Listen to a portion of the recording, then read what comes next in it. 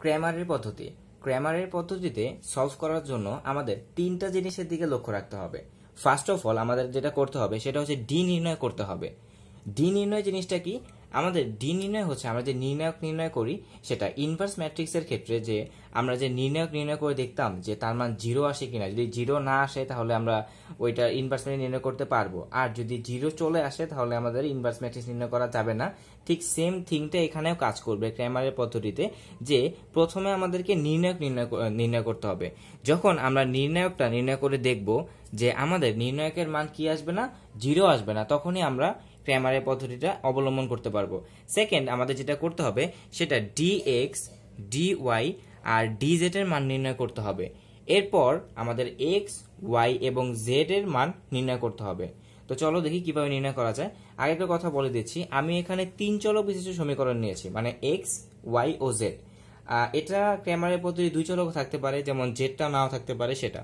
তো আমাদের যেটা প্রথমে করতে হবে সেটা হচ্ছে ডি নির্ণয় করতে হবে। ডি নির্ণয় করার জন্য আমাদের তাহলে আমরা লিখলাম ডি সমান, এবার এই যে ফার্স্ট সমীকরণটা আছে সেখান থেকে x এর সহগ হচ্ছে 2, y এর সহগ -1, z এর সহগ -1। এরপর সেকেন্ড সমীকরণ থেকে x এর সহগ আমাদের 1, y এর সহগ 3 এবং z এর সহগ হচ্ছে 2। থার্ড সমীকরণ থেকে x এর সহগ 3, y এর সহগ -1, z এর সহগ -5। এখন আমাদের এই নির্ণায়কের মানটা নির্ণয় করতে হবে। তো এই নির্ণায়কের মানটা নির্ণয় করলে আমাদের কত হবে?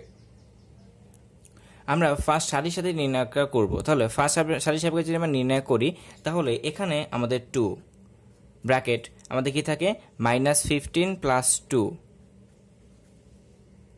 তারপর আমাদের যেটা করতে হবে সেটা হচ্ছে -1 এর সাপেক্ষে আমাদের বিস্তারটা করতে হবে। তাহলে এখানে আমাদের চিহ্নটা কি আসে? প্লাস মাইনাস, মাইনাসে মাইনাসে আমাদের কি হবে? +1টা হবে। তারপর এই 1 এর সাপেক্ষে যদি আমি বিস্তারটা নির্ণয় করি তাহলে এই 1 এর সারিবাদ আর এই 1 এর কলামবাদ নির্ণায়কের মান কিভাবে নির্ণয় করতে হয় আশা করি তোমরা সেটা জানো, কারণ এর আগে আমাদের ভিডিওটা আপলোড দেওয়া হয়েছে নির্ণায়কের মান কিভাবে নির্ণয় করতে হয়।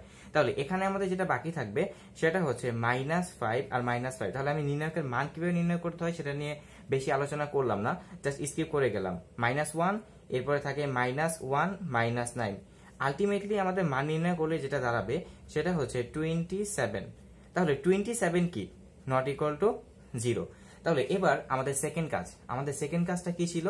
dx, dy এবং dz নির্ণয় করা। তাহলে এখন আমরা dx টা নির্ণয় করব। এখানে একটা নোট করার বিষয় হচ্ছে dx টা কিভাবে নির্ণয় করতে হয় সেটা আমাদের আগে বুঝতে হবে।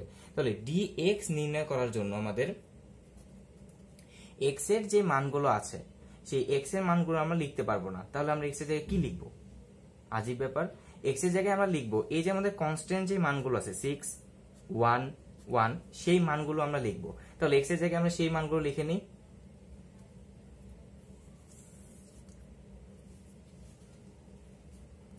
ওকে, dx নির্ণয় করার জন্য আমাদের সেই কনস্ট্যান্ট গুলো লিখতে হবে 6, 1, 1। তারপরে যেটা যেখানে আছে সেটা সেইখানে লিখবো। -1, 3, -1। এরপর -1, 2, -5। আসলে ক্র্যামারের পদ্ধতিটা হচ্ছে মান নির্ণয় করা, আসলে আর কোনো কাজ নেই। যেমন দেখো, আমি ডি নির্ণয় করলাম, নির্ণায়কের মান নির্ণয় করলাম। এবার dx লেখার সময় আমাদের জাস্ট লক্ষ্য করতে হবে যে যখন আমরা x এর মান নির্ণয় করব, কার মান নির্ণয় করব? x এর মান নির্ণয় করব, তখন আমরা ওই dx এর জায়গায় কনস্ট্যান্টটা লিখব 6, 1, 1। এটা হচ্ছে আমাদের কনস্ট্যান্টের মান, বাকি সবগুলো সেম থাকবে। এবার যদি আমরা dx এর এই প্রথম সারির সাপেক্ষে বিস্তারটা করি তাহলে আমাদের কি দাঁড়াবে? এখানে হচ্ছে 6 -15 + 2, এরপরে +1, -5, -2, তারপর -1। আমি নিচে করতেছি -1, -1, -, আমি আবারও বলতেছি নির্ণায়কের মান কিভাবে নির্ণয় করতে হয় আমাদের উপরে আই বাটনে দেয়া আছে, তোমরা অবশ্যই দেখে নেবে। তাহলে এটা মান নির্ণয় করলে আমাদের চলে আসবে -81। এবার আমাদের dy এর মানটা নির্ণয় করতে হবে। ঠিক সেম ভাবে আমরা dy এর মানটা নির্ণয় করব। কিভাবে? y এর জায়গায় আমরা y এর মানটা লিখবো না। y এর মানটা কি ছিল? -1, এই যে -1, 3 আর -1। এখানে আমরা কি আনবো? কনস্ট্যান্টটা আনবো। তাহলে x এর জায়গায় x এর মানটা আমরা লিখি 2, 1, 3। এই যে x এর মান ছিল 2, 1 আর 3। এবার y এর জায়গায় আমরা y এর মানগুলো লিখতে পারবো না, কি লিখবো, কনস্ট্যান্ট গুলো লিখবো। কনস্ট্যান্ট গুলো কি ছিল, 6 1 1। এবার যেটা ঠিক থাকবে -1 2 -5। এবার এটা নির্ণায়কের মান নির্ণয় করলে আমাদের কত পাওয়া যায় আমরা দেখি। এটা নির্ণায়কের মান নির্ণয় করলে আমরা পাবো 54। আমি আগে বলে দিচ্ছি, এটা আমি ফার্স্ট সারির সাপেক্ষে বিস্তার করছি। এবার আমাদের আরেকটা বাকি আছে, সেটা হচ্ছে আমাদের ডি জেড এর মান নির্ণয় করতে হবে। তো আমরা ডি জেড এর মানটা এখানে নির্ণয় করি, তাহলে ডি জেড। এবার যখন আমরা ডি জেড এর মানটা নির্ণয় করব, তখন জেড এর জায়গায় আমাদের কনস্ট্যান্ট গুলো লিখতে হবে।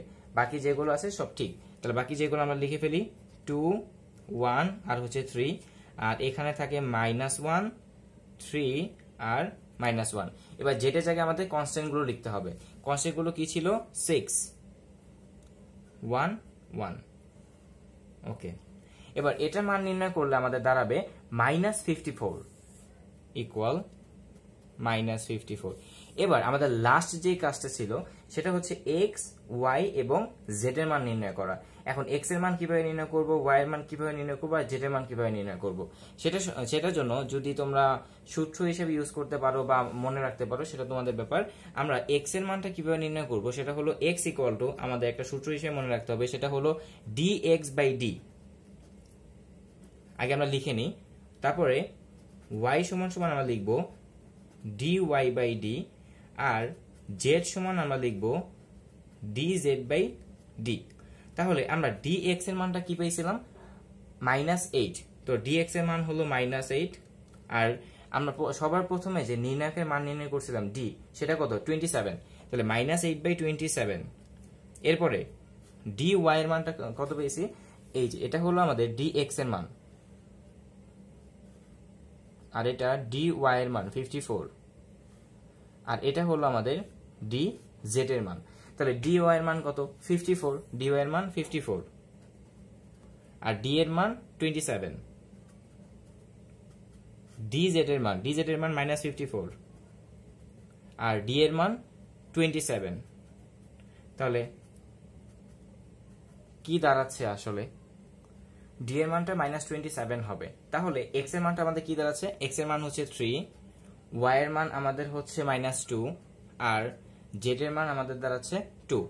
তাহলে আমরা অ্যান্সারটা কিভাবে লিখব, আমরা অ্যান্সারটা লিখব, সুতরাং x y z সমান x এর মান কত বেরিয়েছে, 3, y এর মান -2, z এর মান 2। এটাই ছিল আমাদের ক্র্যামারের পদ্ধতির নিয়ম। আর এই পেজটা যদি তোমরা কেউ পেতে চাও, তাহলে কমেন্ট সেকশনে জানাও। তোমরা যদি জানাও যে আমাদের এই পেজটা দরকার, বা আমি যে ম্যাথটা করলাম সেই ম্যাথটা তোমাদের সলভটা দরকার, তাহলে আমি ফেসবুক পেজে, আমাদের পেজে পোস্ট করব, যদি তোমরা কমেন্টসে আমাদেরকে জানাও। Thank you.